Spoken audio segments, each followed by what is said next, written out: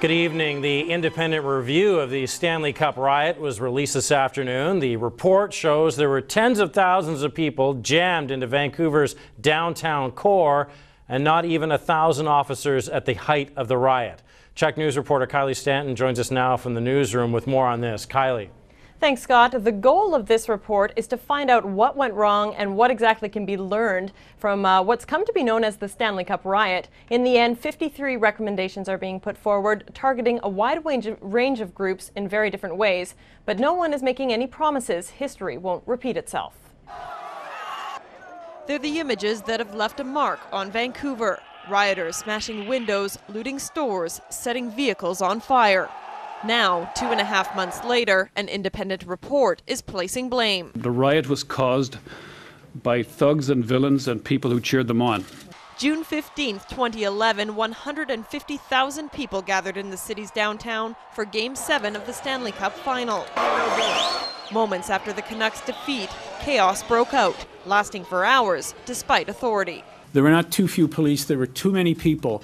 Not too many people for the police, but too many people for the venue. 446 officers were assigned to police the game. That's more than double what was deployed ahead of the 1994 Stanley Cup final. By the end of the night, 928 officers were on the street, as some self-deployed and outlying detachments responded. Evidence the issue goes beyond the city limits. What really happened was there was a regional riot. It just happened to be concentrated in the downtown center of Vancouver. We have a spectacularly efficient train system, and they were arriving in downtown Vancouver at the rate of about 500 people every 80 to 90 seconds.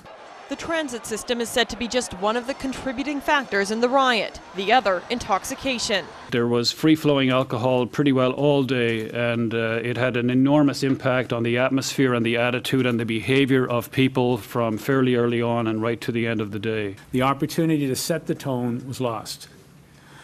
Having said that, we do not believe that they could have maintained the tone in that crowd in any event. It's no consolation for the few who stepped up, attempting to regain some control, but ending up injured. He had to dive on top of me because they were just kicking my ribs. Christopher Lavelle was mobbed while trying to protect someone else, suffering a crushed lung. Now he's looking for justice. You know, a handful of bad people put such a disgraceful name on Vancouver when there were so many of the other people trying to help out that day. It would likely do something to help the city's tarnished image, where those at the helm have been under attack for their role in the events. Questions around preparation, foresight, and management have been circulating since the first pane of glass shattered. But according to the experts, it is in our findings that there was no political interference in any of the planning or execution or budgeting or anything around the numbers of police officers in respect to organizing for this night.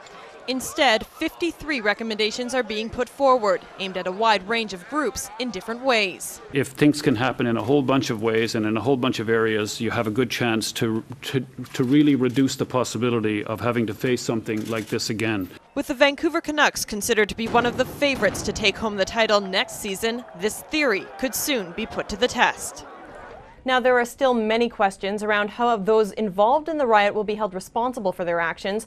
More than 1,000 people are being investigated, and police recently launched a website to add to those numbers, but so far no charges have been laid. Today, Furlong and Keefe spoke of restorative justice as a way of dealing with those who simply got caught up in the riot, but insisted the initiators will be punished to the full extent of the law, that hang 'em high approach the police, city, and province have been pushing for. Scott?